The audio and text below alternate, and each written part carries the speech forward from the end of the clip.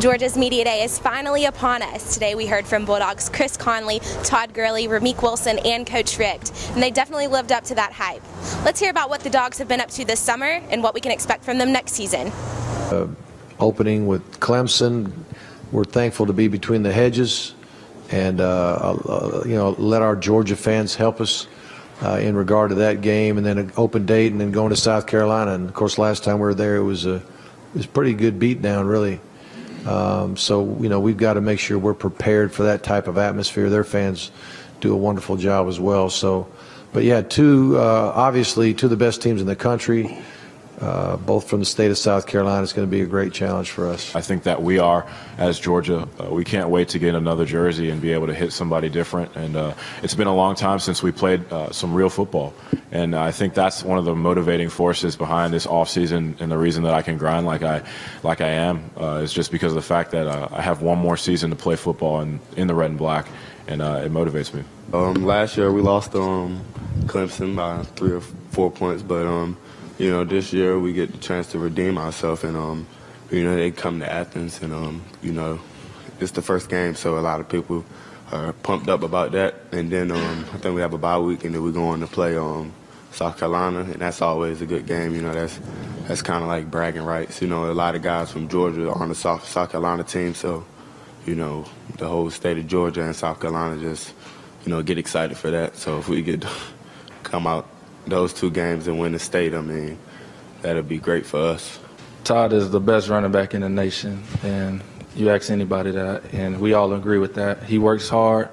He gives us a great look in practice. He's probably the fastest running back I know, and strongest and biggest. So he gives us a great look in practice to help us prepare, and he backs it up too. So he's everything. The wide receivers are looking great. The group looks deep. We have those guys who are injured back.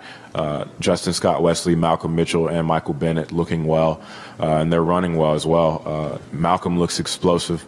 He's doing a great job. He's working out. He's running with the team. He's doing 7-on-7s.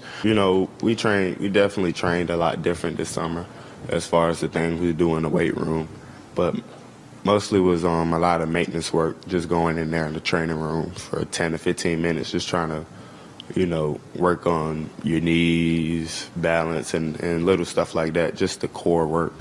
Attitude-wise, Coach Pruitt, he's all about business. He's very hard to please. I mean, we try our best, very hard to please. He's not the type of coach that'll scream in your face and yell at you when you mess up. He always coaches you up. He teaches you what you did wrong, and that's what we need. We have a tremendous amount of camaraderie on that staff, togetherness, unity, highly competent men, highly competitive men, and guys that truly care about our players, and good, great family men. Everything I'm looking for in a coach, these guys are it, and I've never been more excited about a staff. There were a lot of changes that happened, and a lot of people who were at Georgia that are not there anymore. And I think it was kind of a statement to say, we're going to do things the Georgia way. And if that's not the way that you want to do them, then you won't be here. We love those guys, but in order for this team to move forward, some changes had to be made. And the team really has bought into that, and they realize what we need to do to get where we want to go.